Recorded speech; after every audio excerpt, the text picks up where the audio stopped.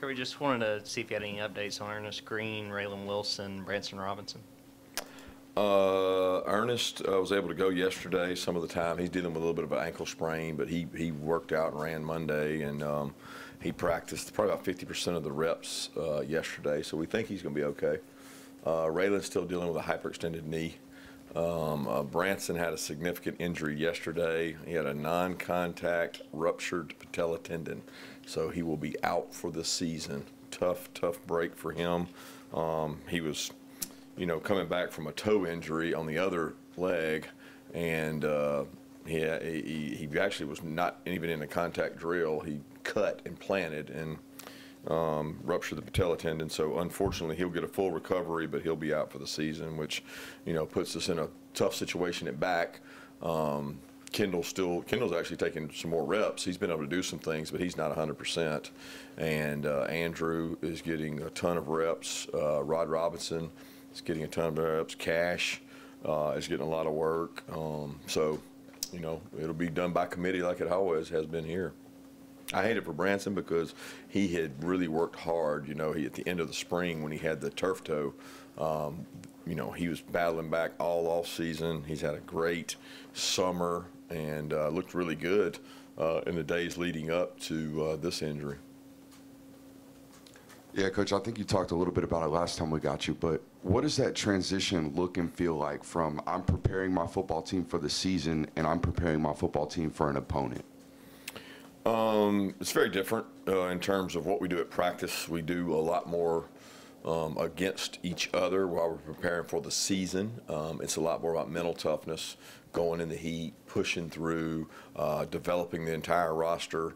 When you start talking about game planning for a game, it's exactly that. You start game planning for a game. Now we're not to that point yet. We're not working on our opponent. We take this week and work on several of our future opponents so that we have footage and material. And I would say 25% of the practice is focused on an opponent, and 75% of the practice is focused on us. Because at the end of the day, we're trying to get us better. But by Friday, our focus will have turned to our opponent.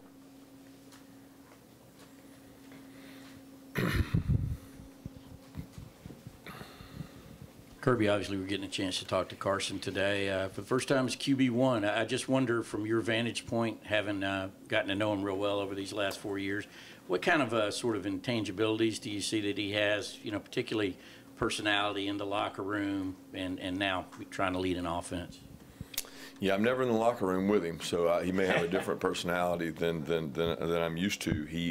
He's very bright, very intelligent. He understands situational football. He's a product of being here 3 seasons, I guess it is. I mean, he's been around, so he understands the demands that we put on the quarterback, but he also understands the demands that I put on situational football. So there's not a day we go out there that we're not working on some specific situation at the end of the year. That helps, having been through that and seeing how JT handled it, how Stetson handled it, how other guys handled it. So he's wise and he's intelligent, and he's got a personality that I think the team draws to, because he's relatively quiet and doesn't show a lot of emotion. So I think they have embraced him, and he's done a great job in this fall camp. Kirby, we talked to Malachi last night. He just talked a little bit about Javon moving back there to safety and sort of what it's like to have that veteran back there. Even going back to the spring, how do you feel like Javon has handled that move and everything that comes with it?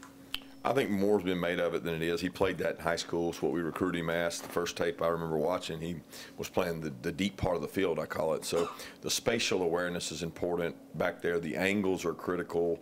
Decision-making is different than at nickel. But, when he came here, he had not played nickel. So the questions were more about nickel star than they were about safety. He's gotten more reps. I think it was more about learning our terminology. He's picked that up. Coach Muschamp's done a tremendous job giving him confidence, allowing him to grow, make plays, and he continues to get better. I mean, in a lot of ways, he reminds me of Chris in terms of stature. He plays bigger than he probably is. He's very intelligent, and he makes a lot of plays on the ball. Kirby, you've dealt with crowded quarterback rooms and potential transfers, I guess, like everyone else, as far back as everyone else. And you've talked about how that position is different, and that only one can be on the field. And McElroy puts out this stat that top 50 quarterback recruits from 17. Carson's the only one still around. How have you managed Carson, and how have you seen Carson grow where he's still here, even though he hasn't started a game going into his 4th year? I think that's Carson's question to answer more than anything. We don't try to manage the players or manage that. We coach them, and we tell them that by choosing to come here, we're going to coach you. We're going to coach you and develop you and give you reps. And nothing that we've told Carson or Gunnar or Brock is not the case. We're going to develop you. We're going to give you lots of reps. We're going to guarantee you more reps here than we think you can get anywhere else. And I mean meaningful reps in terms of competitive third down situations, challenging you, growing you, what you want to become as a quarterback, what they want to emulate in the NFL. They're going to get to learn that here. And Carson's seen that. He's seen that every year. And he's been as close as there is to starting, and then as far away as number 2 or 3 at times. And at this point, he's the guy that gives the best chance. So I know he's embracing it, but I don't think he's looking backwards at okay, should I stay, should I go? I just think he's been where his feet are, and he's really grown as a player, and he's had some really good quarterback coaches to work with him. Yeah, Kirby, I think it was either you or one of the players last fall who said Mike Hell was a guy who was always out there getting extra work after practice and things like that. How have you seen him develop, I guess, through the spring and summer going into this year where he's maybe got a lot more expectations and maybe a bigger role to play in the defense this fall? Yeah, Number one, he is an extremely hard worker, but he has not had extra work in spring and fall because he wasn't able to go. About I guess it was a couple days into the spring. I don't know how many practices he got in the spring before we made the decision to go ahead and have his surgery done. And once he had that, he was in the healing stages. He wasn't able to start ramping up until like mid-July. So it's still a conditioning process for him. He has really good toughness. He has really good effort. I think the biggest thing for him right now is, can he play more snaps stamina-wise without the training that some of our guys would have had over the summer. So we're trying to increase his ability to play more snaps because we certainly need him to play as many as he can.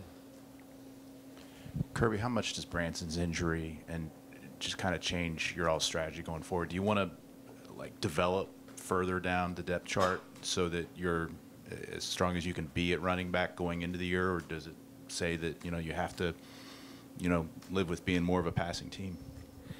No, I wouldn't. It's not going to affect our run to pass ratio. We have capable backs.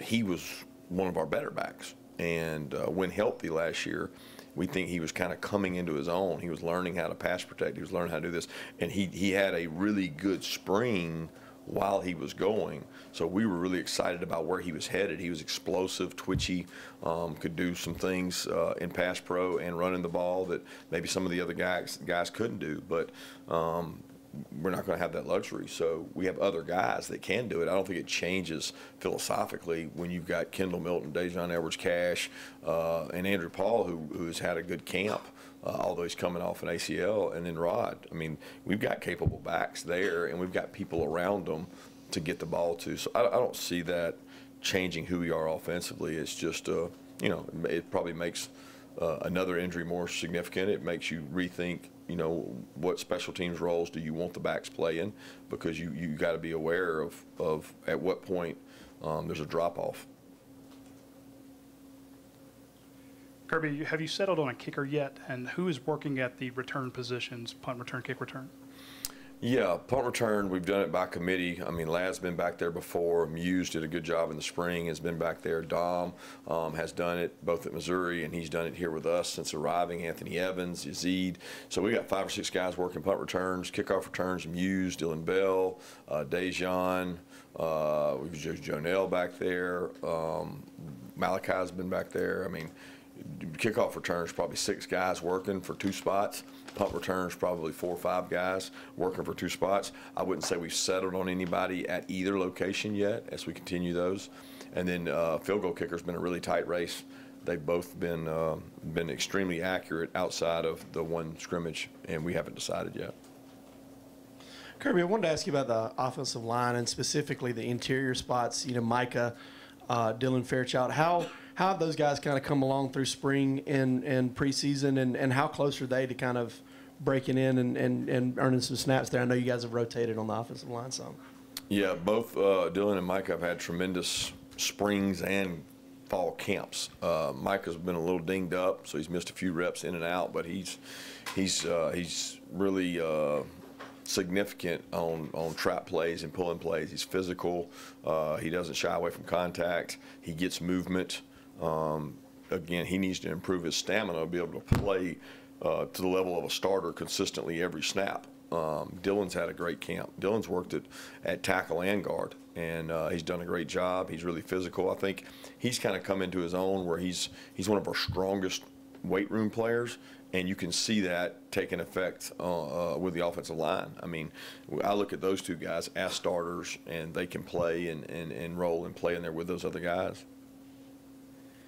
Kirby, how have you seen Dane Ilon Morissette kind of come into his own, you know, coming back, you know, from his suspension?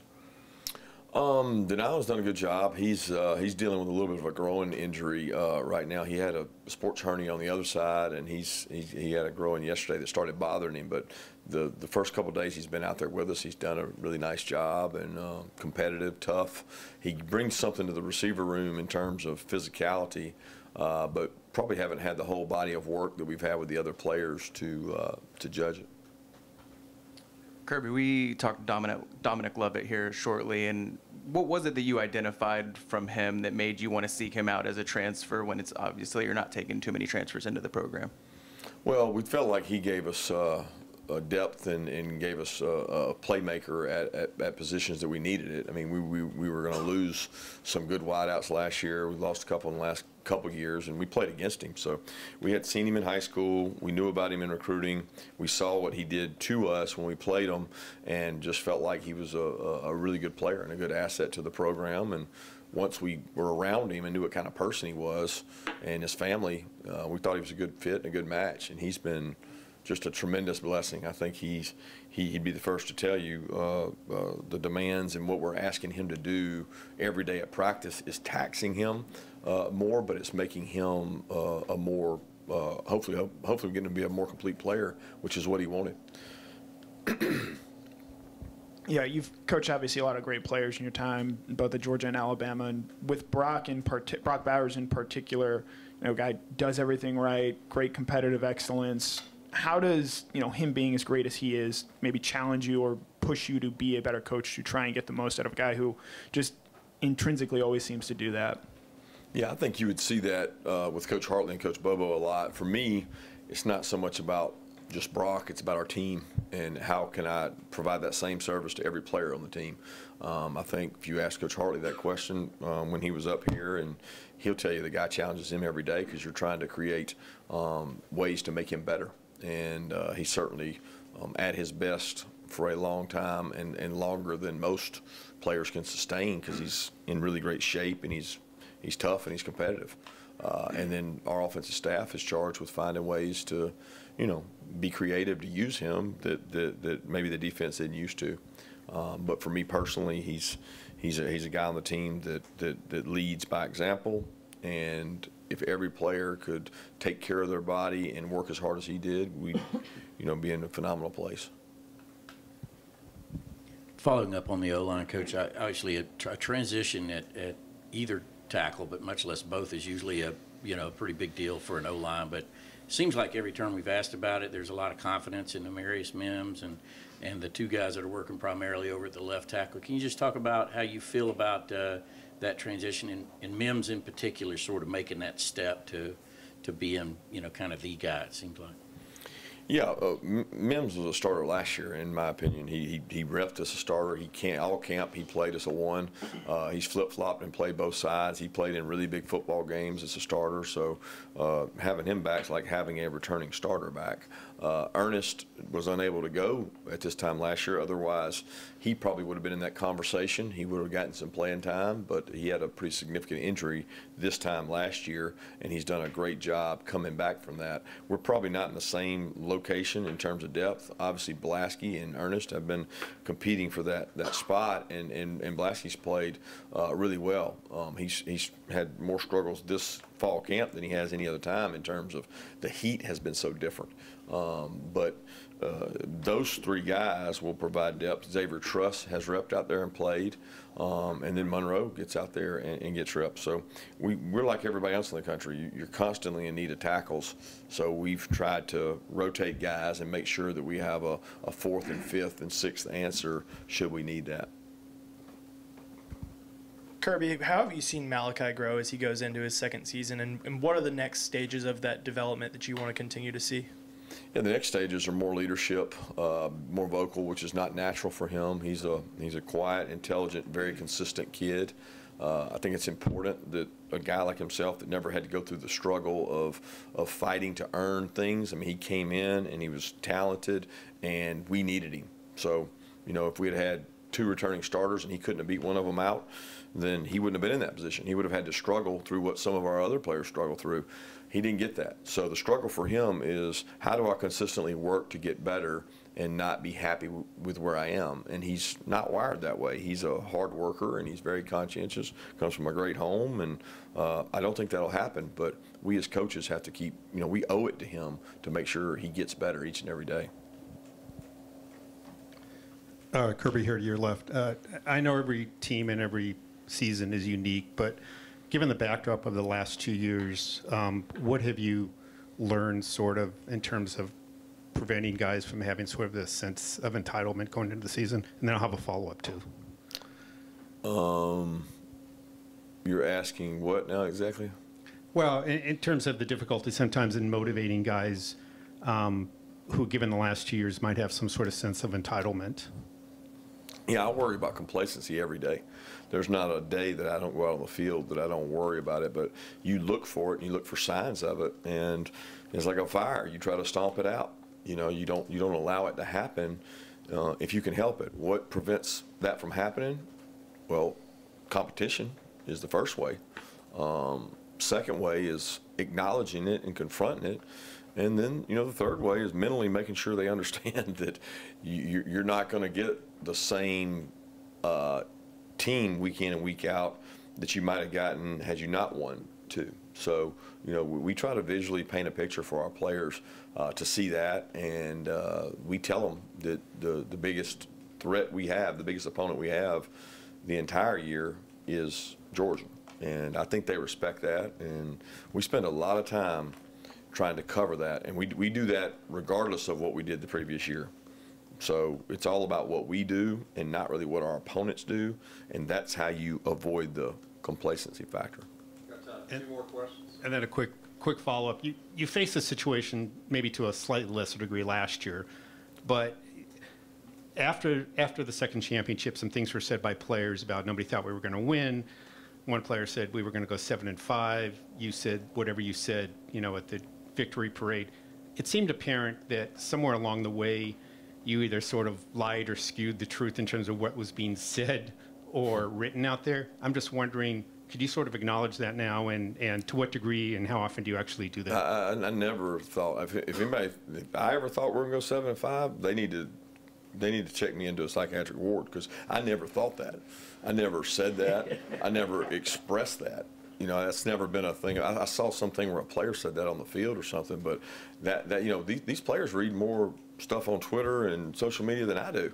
So what I paint to them is maybe a level of disrespect before maybe 1 game or 2 games, but not a season or not a thought of that. I don't think that works when you're Georgia. I just don't think that works. I think what works is, what are we doing this week against this opponent to be better than them? And a lot of times we may be line up and be favored or be better than them. So then what are we doing to ourselves to make sure that we're trying to beat everybody in the country and not somebody? I'm a lot more passionate and adamant about what we're doing over what we're selling as what the outside world might say, or this narrative that is like you need this narrative of the world against us. I think we may have had that once or twice last year, but that's not something that we're painting the whole time, and we're certainly not trying to paint that this year. We're focused on better, never rest. We're focused on being the best we can. I'm sorry, correct me if I'm wrong, but did you have some comments at the victory parade, something, I don't know the exact word, something to the effect of nobody believed in us or whatever it was? A lot of people doubted us throughout the season. And, you know, you go back and watch some of the games before we played a team that was ranked higher than us. So that may have been a case for one game, but not necessarily the whole season. Last question. Yeah, Coach, you talked about asking the question about sticking around for Carson, but it's not necessarily just Carson. 18 of that 20, that COVID class, that COVID babies have stuck around. What's been the key to this program in the retention rates? And we asked this question to Coach Harley. He attributed it to practice. What specifically are y'all doing in practice that makes guys want to stick around this place? I don't know. If you did it based on practice, they'd probably want to leave because they have tough physical practices. I do think that the first question is, what do you bring into your program? So if you're bringing kids in that like hard, that want to develop, and they truly all say that in recruiting, but if you actually get the ones that want to develop and want to grow and get better, they embrace hard. They embrace the challenge of being physical at practice and doing that. But as far as our retention, it's investment. It's the same thing you do in anything else. If you invest in your organization, your people, your employees, your players in this case, guess what? They're usually going to want to stay because they have a sense of wanting to do well and servicing each other. I promise you, we spend a lot of time on how can we improve our freshmen? How can we improve our sophomores? And we get return on that investment towards the junior and senior year. And I'm not talking about improving them with a drill. I'm talking about improving them mentally and physically so that they can go out there and succeed in tough environments. So we've been able to keep a lot of those guys because we spend a lot of time with them. Thanks.